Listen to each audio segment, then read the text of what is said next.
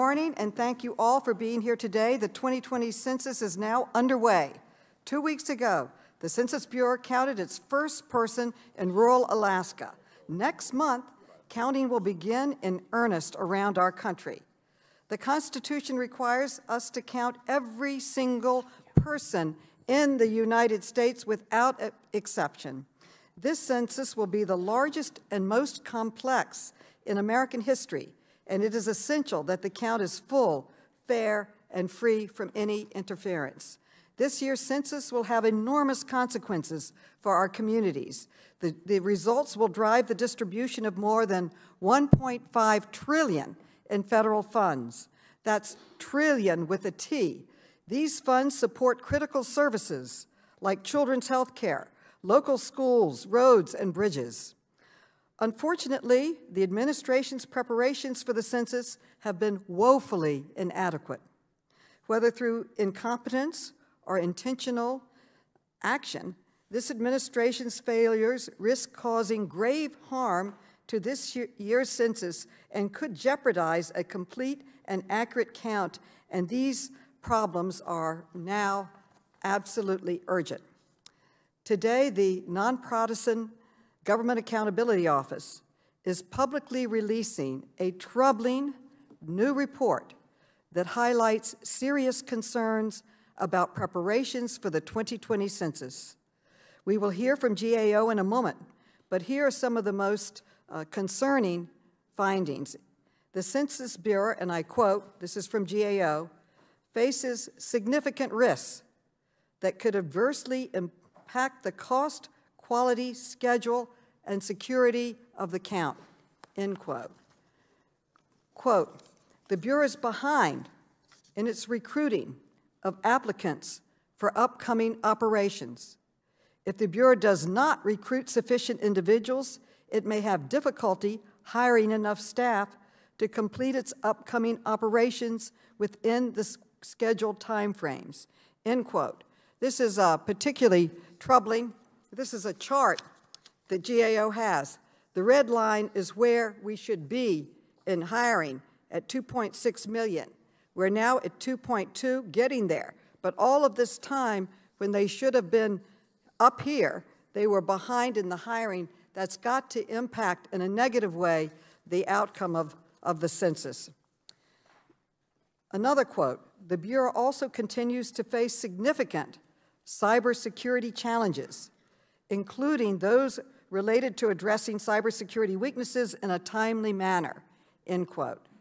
End quote, the Bureau has missed interim goals building towards its overall goal of 300,000 community partners by March 2020, end quote. Many people tell me at the Bureau, at GAO, and everywhere that one of the most important things is having these partnerships with the community because they know the community. They know where the people are. They can help get the count accurate as possible. Today's stark warning from GAO reflects similar concerns that this committee has been raising for the past several years with increasing urgency. Last month, we held a hearing in which witnesses after witnesses raised dire warnings about the administration's failures to adequately prepare for the 2020 census.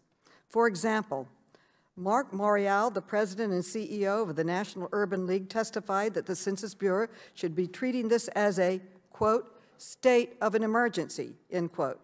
He warned that hiring was far, far behind schedule.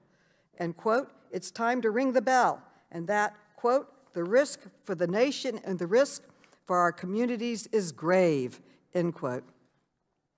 Vanita Gupta, the president and CEO of the Leadership Conference on Civil and Human Rights, testified that an undercount would have, quote, broad implications for how many teachers to students there are in any school district, healthcare, hospitals, roads, infrastructure, end quote. She also warned, and I quote, stakeholders urgently need more information and a deployment plan, end quote. Arturo Vargas, the CEO of NALEO Education Fund, warned that the Trump administration's citizenship question debacle, quote, continues to foster fear and doubt, end quote. And this is made worse by a hostile environment towards immigrants propagated by the administration, end quote. John Yang, the president and CEO of Asian Americans Advancing Justice, testified that the Census Bureau's language support program has, quote, several gaps that need to be overcome, and that hiring efforts have been slow and inconsistently inclusive of underserved communities. Today, we will hear directly from the Census Bureau Director, and we'll have a lot of very tough questions for him. There are grave challenges facing us this year's census, and to be honest, I don't have full confidence that the administration is equipped to handle them. Nevertheless, we are committed to doing everything we can to highlight these challenges where we see them, work with our dedicated colleagues at the Census Bureau and GAO, and collaborate with our partners across the country to deliver a fair and accurate count. Our Constitution requires it, our communities rely on it, and our democracy depends on it. And I want to thank really all of the witnesses, and particularly the director, for being with us today, and I look forward to all of your testimony.